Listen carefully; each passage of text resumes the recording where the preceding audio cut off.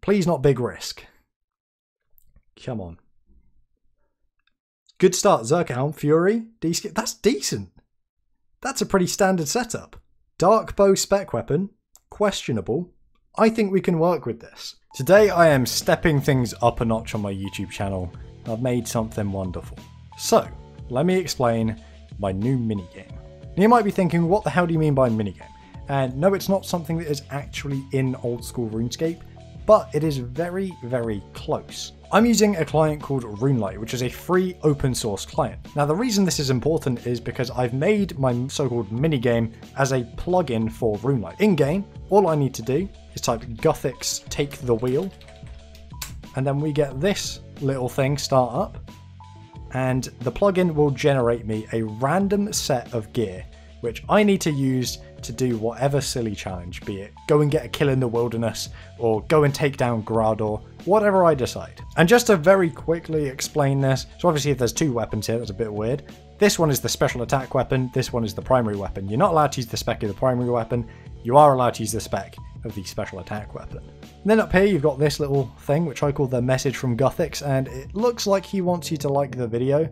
Like, you don't have to, that's not me like trying to be pushy, but I mean, personally, I don't want to go to hell, so I'm going to be liking it. And that's pretty much it. I mean, it's a really widely applicable thing, but I know that the concept exists in League of Legends with something called Ultimate Bravery. And I know it's really, really popular, so I figure, hey, I have no idea why this doesn't exist in old school yet, but should be fun. And I'm very excited to give this a shot. Now, earlier on today, I let Gothix take the wheel and went PKing with the setup I got given. It went really badly, but hey, here's the footage anyway, enjoy. Dark bow spec weapon, questionable. I think we can work with this. Oh my god, I got decked.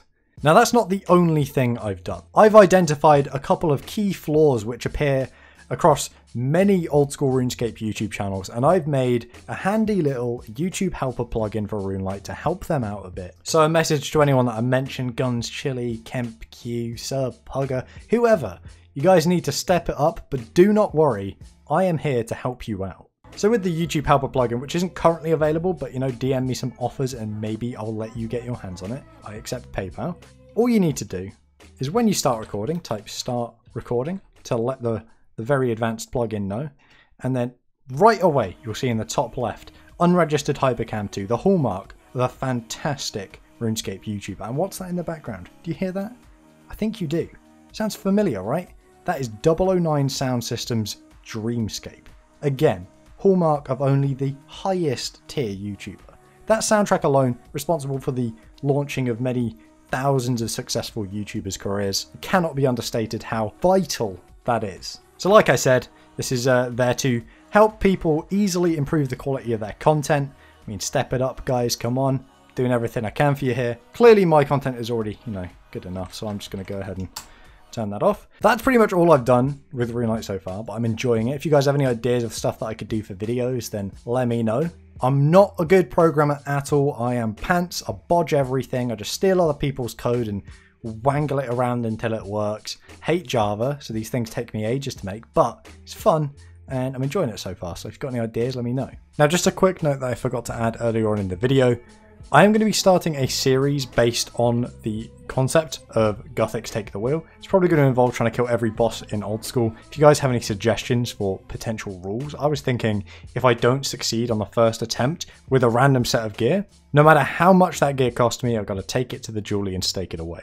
But if you guys have any ideas for how I could incorporate that with the random gear aspect or what I could do with the plugin, then let me know. And I do intend on releasing the Gothic's Take the Wheel plugin at some point, unless someone makes a better one sooner. But right now there's more features that I want to add and I want to expand on it a little bit, so holding off for now, but at some point I will release it, don't worry. Anyway, that is all for this video, guys. If you enjoyed, please make sure to leave a like and I will catch you in the next one.